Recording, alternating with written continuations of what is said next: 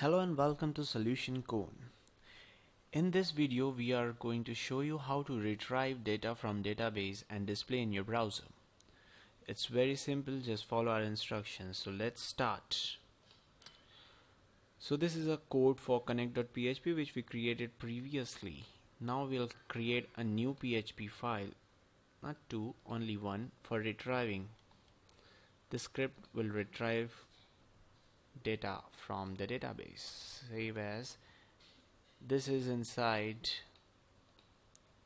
the htdocs folder which we created. The PHP folder which we created inside the htdocs. We are storing inside this PHP folder where we previously stored our values. Retrieve .php. Okay, so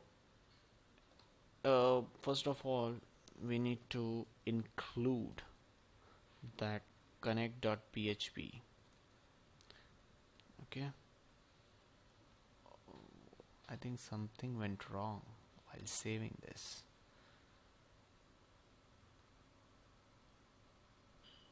Okay, instead of dot I put comma, that's why it became. Okay, and this is by mistake. Okay,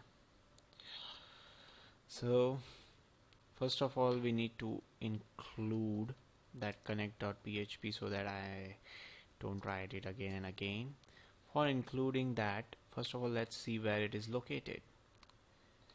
Inside your XAMPP, inside your htdocs folder, which is your root folder. Everything should point from htdocs, but it's inside PHP. Okay, so we have to use it in retrieve.php. so we have to include, first of all we'll just put // so that it comes to htdocs, and then we'll say that it's PHP, and inside that I want to include as connect.php. Now let's check whether we have written it as correctly or not. Connection success. Okay, so when we come here in our local host and we write retrieve.php, yes, it shows as connection successful message has been displayed without any errors. That means we have included correctly. Now I don't want this echo anymore. Okay, now what I have to do is I have to retrieve data. So I'll write a query like this is a simple query: select all from the table name. So the table name is, inside solution code database we have a table known as table underscore sc. So table underscore sc. Okay, so this is our query. We'll select that, and let's make another result, and here we'll fire a query sql underscore query, and inside that we are going to pass this query. Okay, so now what will be the result? It will be stored in this result. Okay, now I will write a code for display the values of, suppose, names. Now I have to display the names of the persons which are present inside our database. So where is the database? This is a database, and inside our database it's Nikhil, Akshay and Solution Code. Okay, so I have to retrieve this name from this database and I have to print it in our browser. So how will I do it? So first of all I need a loop. I need a while loop to traverse through each and every records in our table. Okay, so here I'll just make a new variable named value, suppose, and here I will use MySQL underscore fetch array, and here I'll pass my array, which is nothing but the result. Okay,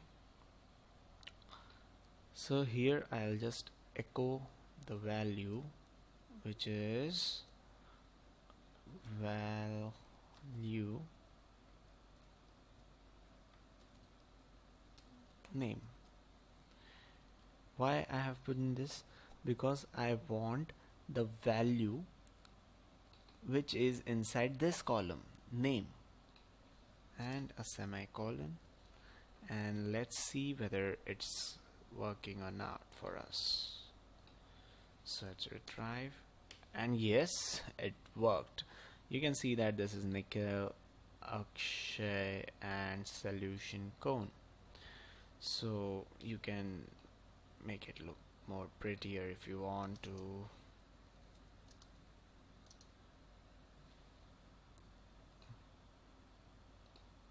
Okay, so it's now distinguishable, Nikhil, Akshay and then solution code.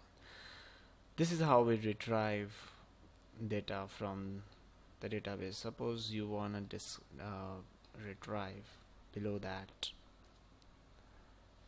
you want to retrieve their address, so I'll just write address, so it will come just below that. Okay, so Nikhil, let us do one thing.